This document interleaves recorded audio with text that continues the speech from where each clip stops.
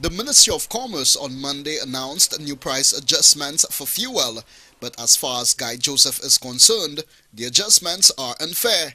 Mr. Joseph says from where he is sitting, the consumers are seriously impacted. These same people who are in government today called us extortioners, saying that we were ripping off the people of St. Lucia.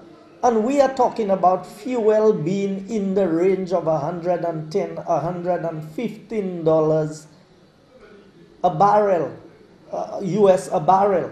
And fuel was not $15.85 during that time per gallon.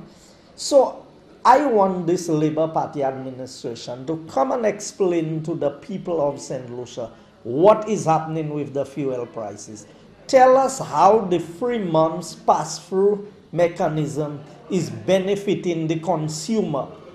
Because it is clear to me that we have a government in this country who's only concerned about their own well-being. Mr. Joseph says with the downward trend in world market prices, the island should have been benefiting from lower fuel prices. This is a government without a conscience.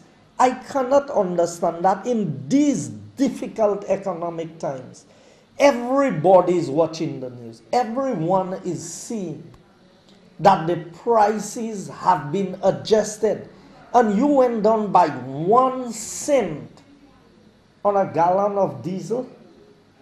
And the next adjustment will be all the way in January of next year. So you are telling me despite the reduction of prices on the world market, we have seen prices gone down by almost $20 a barrel. And we are getting only 1 cent adjustment in diesel, nothing on the 20-pound LPG, and nothing on gas. Diesel has moved from $3.34 per liter to $3.33 per liter. The 100-pound cylinder of gas has dropped from $260.58 to $255.94, while kerosene has slid from $2.57 to $2.52 per liter. The retail price for unleaded gasoline and the 20 and 22-pound cylinders of gas remains the same.